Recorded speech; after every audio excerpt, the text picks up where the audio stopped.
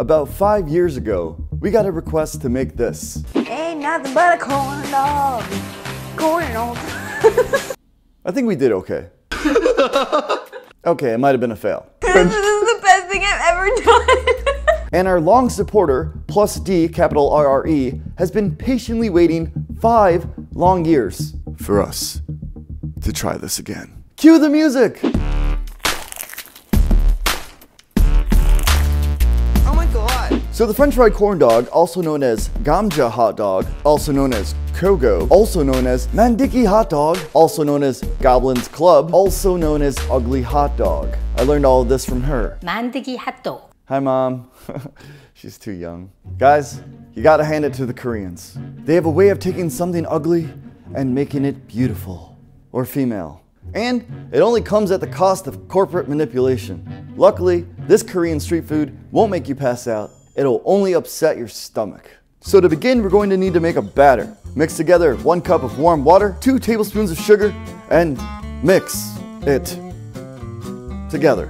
Then add in our dry active yeast packet and mix that together till it gets foamy, like 5 to 10 minutes. Now add in 1 3/4 cup all-purpose flour and half a teaspoon of salt.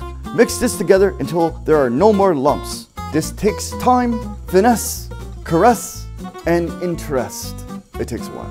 Now we're gonna let this mixture set for 1 hour to fermentate. We're basically making wet bread. Delicious. For the potato section of this video, I'm going to do my favorite thing. I like to peel me some potatoes. How you peeling? Look at me go. The technique is uncanny. Now we're going to cut until they're 1/4 inch in width, all stacked up nicely to get that perfect small dice chop. Absolutely gorgeous. I only had to waste 72% of the potato to make that happen. Now we're gonna soak them in some ice water, dry them off, and do a quick 2-minute pre-fry and set them aside to use later. It's been an hour, the dough is ready. So what we're gonna do is skewer our hot dog with these Amazon associate links, and then dunk it into our wet dough mixture and lift up and twirl. A lot of people use this as the thumbnail for their video. First time I saw it, I thought it was cheese. It's kind of misleading, but genius. Comment below if we should change our thumbnail to this, or do you like the way it is? I don't know. The algorithm just doesn't make sense anymore. Once the dog is fully coated with dough, we will roll it into our potato squares and then cover the rest in panko breadcrumbs.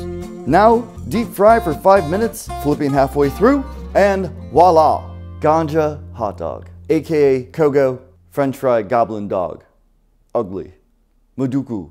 What do you think, Dre? Did we do it? Did we do a good job?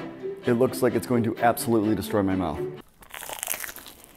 That is actually incredible. By far one of the best ways to eat a corn dog. Eh? Eh? What do you think? Plus D capital RRE? Dude, that's awesome. That's ugly, but beautiful. Just like me. Redemption 2.0. Dude, thank you for, pushing us to do this again. And if you have any other requests, let me know. Now for the Korean cheese dog, similar but different. I shall explain. We're gonna take our hot dogs, cut them in half, and then you're gonna skewer 1/2 of the hot dog and the other half of the cheese. We chose fresh mozzarella. That way when you bite, you have 2 separate experiences in your mouth. Now with the same batter, we're gonna fully coat our cheese dog and then roll it into plain breadcrumbs before deep frying. Finally, we will finish this off with a ziggity-zag of ketchup and mustard, and voila! Korean cheese dog. Please, let there be cheese pull.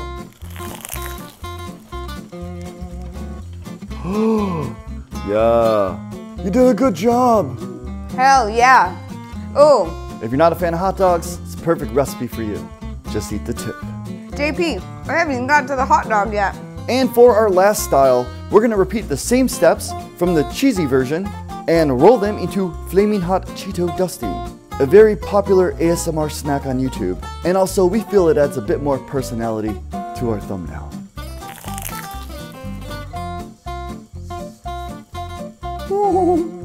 Yup.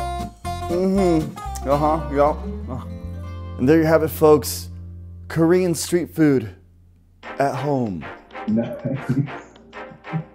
What do you think? We did it? Dude, that's awesome. If it's not too normal, super wacky, culturally friendly, a little bit scary, challenging, but not too difficult, maybe, just maybe, the next episode will be your request.